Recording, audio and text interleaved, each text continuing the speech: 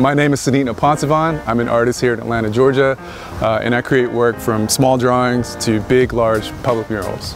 So growing up, I've always been a part of any counterculture, whether it was skateboarding or hip hop or graffiti or anything like that. And those were things that I wanted to embrace. So when I was a real youngin', I'd go out on the streets just because I wanted to be a part of that counterculture. For me, it was about rebellion. It was about doing things that I wasn't supposed to do. Atlanta at that time was having a boom in graffiti, and I wanted to be a part of that. There were artists who were like Sever, Hence, like all these guys, Totem, who were basically blanketed the city, and I loved how they were using art as a way to make a mark on the city, literally. We're in the Krog Street tunnel at the moment, and one of the beautiful things about it is that anyone can come in here with spray paint.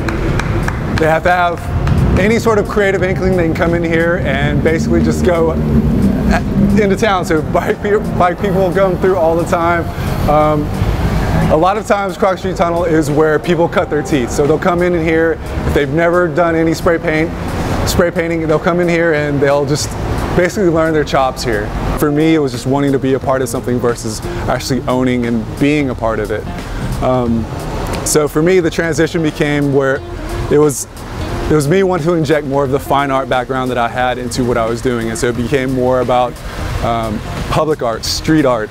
Street art versus graffiti are they're very different things, and I started leaning more towards the street art because it reflected more of my background.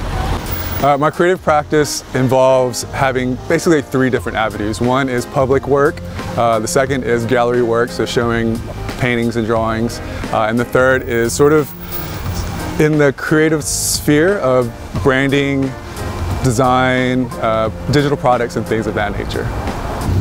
For me, installation work is really about utilizing the environment as much as possible. So, expounding upon what's there in the space and then working within it to make sure that it's all harmonious. In a gallery, it's more about just taking a piece of work and putting it in front of the viewer so that they are more, they're having a conversation with the piece versus being immersed within an experience. So today I am working on a mural that will be a part of Forward Warrior. And Forward Warrior is an organization here that basically helps to beautify the the neighborhood of Cabbagetown. For Forward Warrior, it's a really long stretch of walls here, and the basic way that it goes is you pick a space and you paint it, and then each year the walls get covered by new artists.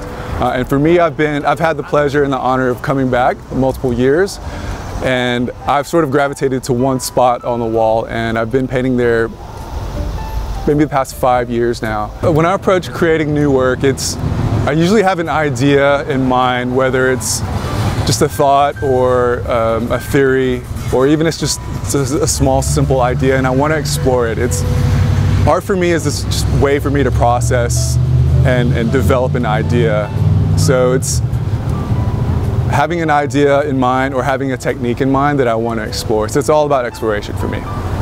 So I'll probably, the process is I'll put the roller on the pole and then open the can, pour it in. Then I'll start buffing everything, and then I'll wait a moment for it to dry, and then I'll go in with spray paint to sketch everything out. Everything is transitory, and that's something that's been beautiful for me about public art, is that I know that it's only there for a moment and you can enjoy it while it's there, but eventually it gets covered or it gets eroded by, the elements and time and things like that. For a very good bulk of my career has been about questioning who we are and why we're here and just purpose in general. And I think that's probably a question that most people have, is just, why are we here? And so for me, it's trying to pull in threads of nature, of environment, of relationships with other people and our relationships with just the universe. And then just trying to make it a little more accessible. I don't know if it's always apparent or successful, but those are the main themes for me, is just making sure that I try to understand who I am, why I'm here, and then sort of the legacy that goes beyond me and everyone else. So today mine is just going to be about the Latin phrase amor fati, which is which translates to loving your fate. And for me, it's about embracing everything that's good, everything that's bad, because it's necessary, and just reacting to that and moving on. Whenever I'm sketching out the underdrawing and I'm against the wall, it's a little difficult for me to figure out what the proportions are, so I'll have to put down just initial blocks, and then I have to step back to make sure that everything is sort of where I want it. Now that I've stepped back, I see that the eyes are off, the nose is definitely off. I try to move the lips down a little bit more, so that gives me a sense of where the lips should be. So now that I've taken that first pass with a really light color, I'm going to go over it with a slightly darker color, just so that I could start refining and figuring out the form and proportions of everything.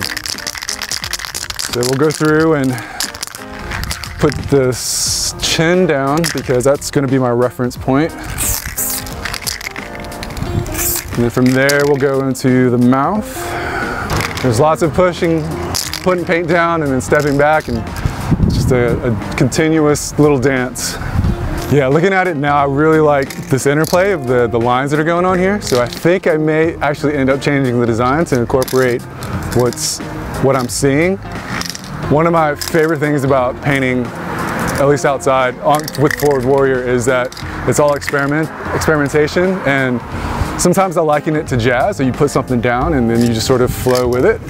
And I think that's what's happening with this piece. I had a concept in mind, but I think I'm going to abandon it and then just sort of play off with what we've got here. The sketch it's still just an impression of what I wanted originally, but I love the liveliness of what's going on here. There's a lot of movement and a lot of just quick mark making, and that's not what's going on here. There's a hint of it here, but I think I want to incorporate way more of that gestural style. It's only been in the past maybe 5 or 6 years for me where I've really appreciated abstract art. For me, everything was very figurative, very representational, very realistic. I was more drawn to the skill of it.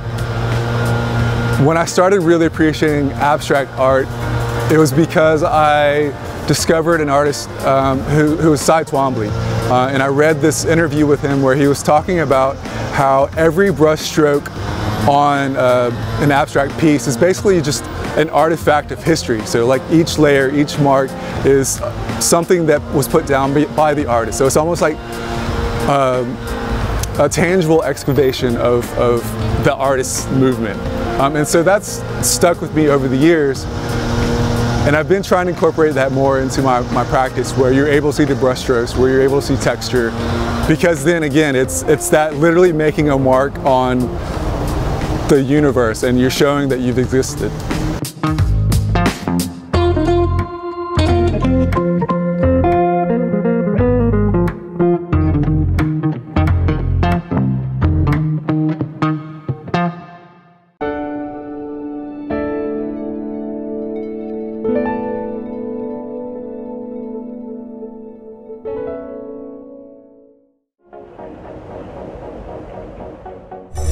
Thanks for watching.